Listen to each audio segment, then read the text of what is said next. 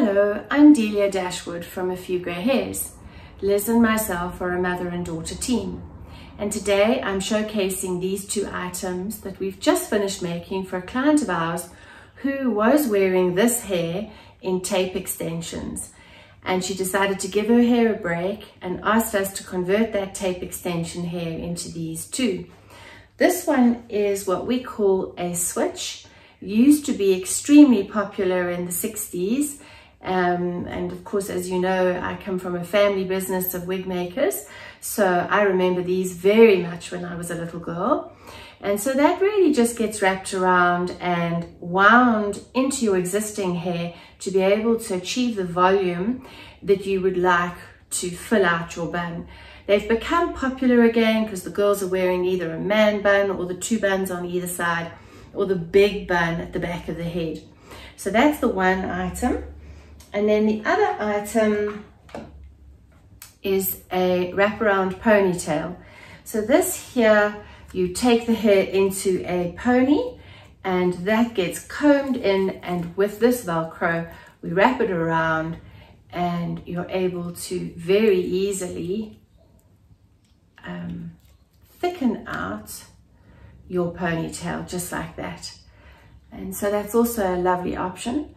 So if you have any hair at home, whether it be from your own head of hair that you've kept from when you were younger, or otherwise if you have some tape extensions like this client, you're very welcome to contact Liz and myself and discuss the options that are available and what would suit you. Today I'm going to be fitting a wraparound ponytail, and my model has as you can see, I mean, she's got lovely hair, but when it's in a pony, it's just too short. So this is the whole point of being able to use a clip-in pony, something like this. Normal, good old-fashioned elastic band is best for this, and it's ready to be able to anchor and hold the hair as tight as possible, because if there's any movement at all, you'll find that the ponytail will slip because of the weight of it. So at the end of the evening, when you've been wearing your pony, you can just pick up one little strand and cut it with an elastic, with a pair of scissors, so you don't have to untwist it. And then what we'll do is always make sure that the pony is brushed and freshly washed.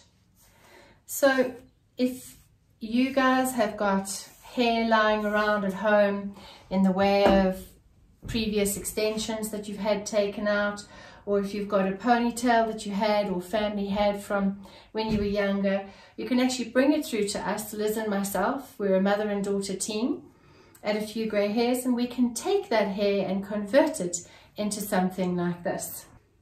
So now what we're going to do is we're going to try and give the ponytail some rise. And why we want to do that is the weight of this pony will just pull it down if it doesn't have something.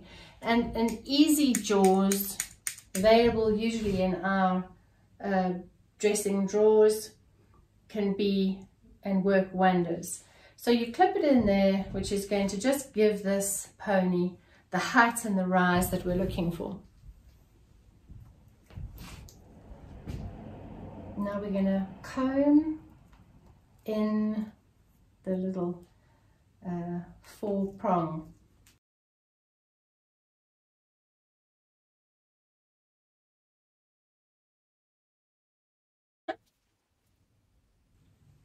And then sometimes using hairspray isn't a bad idea, just to stick down all the little sticky out bits.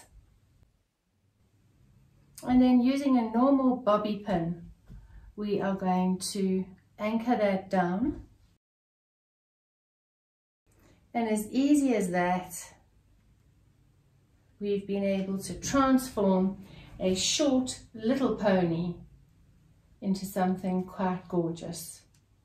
Right, and there you have it.